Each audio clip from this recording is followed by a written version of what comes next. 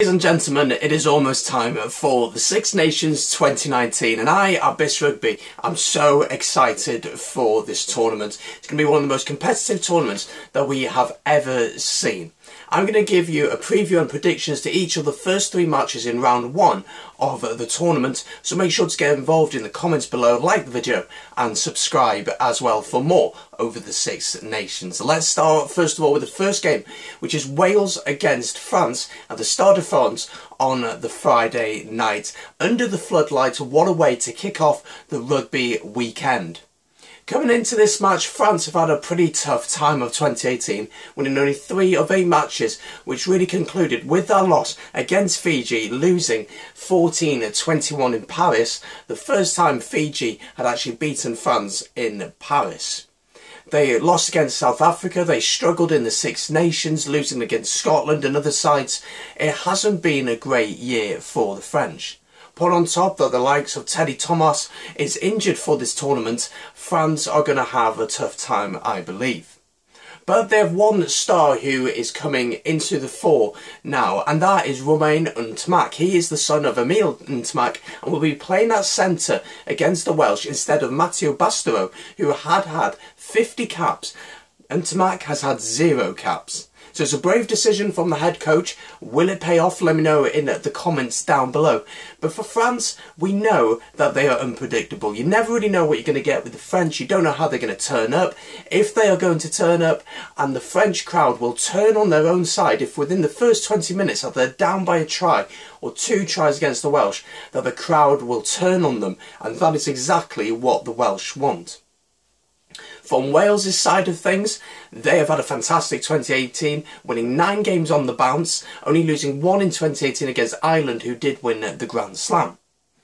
Wales have made a very interesting choice at scrum half, playing Thomas Williams, a Cardiff Blues scrum half, over Gareth Davies. Gareth Davies a lot more experienced, but Thomas Williams, I feel, has a lot more attacking intent and has that extra punch to really get us some more points in a game. Anscombe seems to have the number 10 jersey all for himself now, and it seems to work when Biggers come off the bench. It has worked for Wales. How do I see this game going? Well, I do think that Wales are going to win, but I think that Wales need to be careful.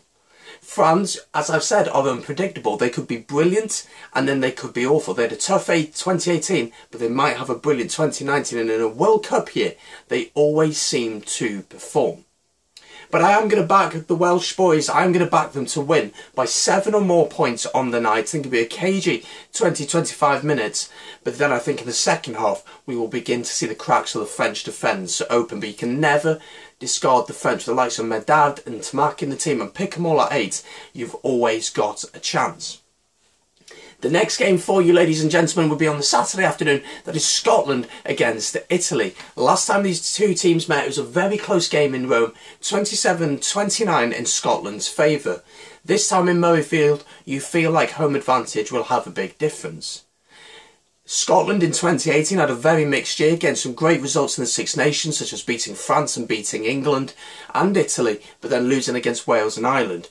In the summer they did okay, and in the autumn they didn't do too bad, beating Argentina but narrowly losing to South Africa.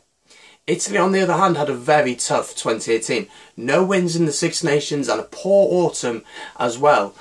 It's been a tough year for them.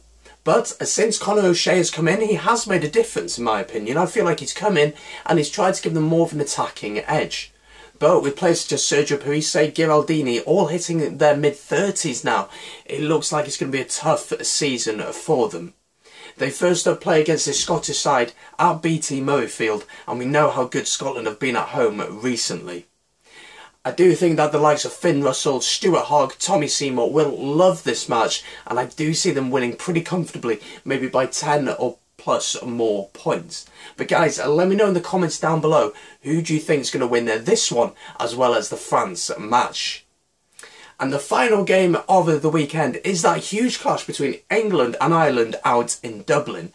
Breaking news for you guys that Manu Tuilagi will be starting at centre for England. A very brave choice. He hasn't started a Six Nations match since 2013. So over 6 years now since he started a game for England in the Six Nations. England in 2018 had a really up and down year. poor Six Nations from their point of view, finishing 5th. In the summer they did okay, and in the autumn they had a few decent games, but also getting lucky in some games, such as against South Africa. Ireland, on the other hand, had an incredible year. Grand Slam champions, winning the Test out in Australia and then beating New Zealand in Dublin with Stockdale's try. Who can forget that fantastic match? Ireland at home are a force to be reckoned with, and in my opinion the favourites for this tournament, and most people I think would say that. Ireland at home, a strong side, we know that, and England away will struggle. If it's at Twickenham, I think it'd be much closer, but I have to back the Irish, and I think Ireland will win this one by about 7 to 10 points on the day. It'll be a tense match, very, very tense, a lot on the line, but I do think that Ireland will have enough to get over the line.